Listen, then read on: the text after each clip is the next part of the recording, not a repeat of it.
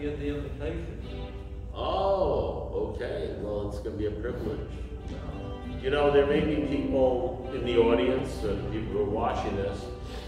I accepted the invitation. I want to tell you what happened with me, and you know, and you don't have to be. It's not brain surgery. I can tell you this. It's not. It's just the biggest deal in my life, but it was simple.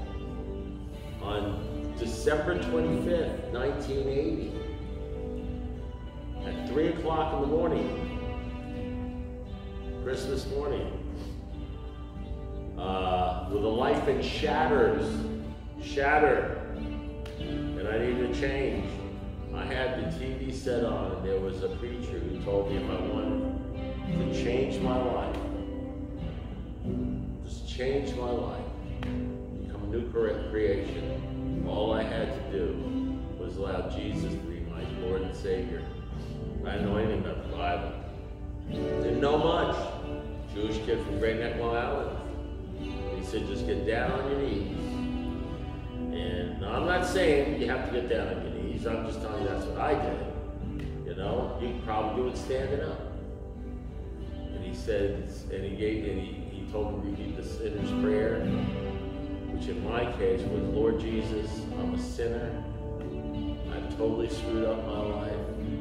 My life is in a shambles. I need your help. I need your power in my life. I ask you to come into my life and be my Lord and Savior.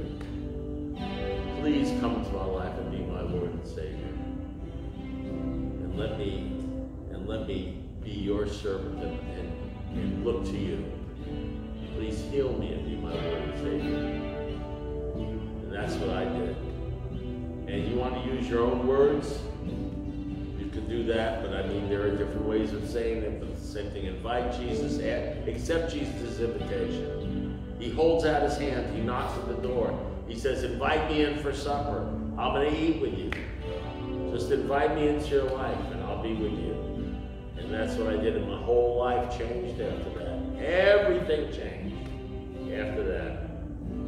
Everything got healed after that. It started from that point. December 25th, 1980, for me. The truth of the matter is, I sort of do that every day. I sort of look to Jesus every day and put on the full armor of God.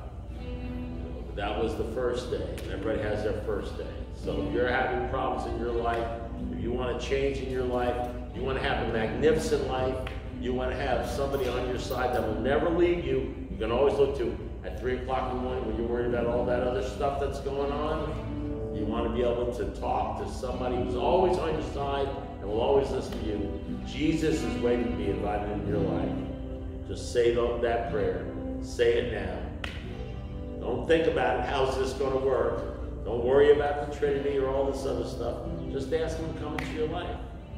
And so I ask you to do that. God bless you. And I'm going to turn over the Woody to...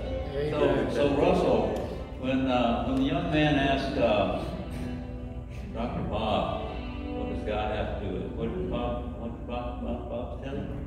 Said everything. Everything.